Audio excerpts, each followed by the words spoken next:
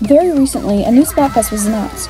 And because I am the most indecisive human being ever, it took me the longest time to decide what team to be on. All were pretty good options, but I decided to go by process of elimination. Which, to say the least, I was completely surprised right after hearing the announcement to be faced off with an entire team of Team Gear supporters. Thinking that this was my destiny, I decided that if I had won against this team, I would eliminate Team Gear. However, if I lost, I would join Team Gear. That left me with two options. I obviously chose food, because calamari is delicious. Wait.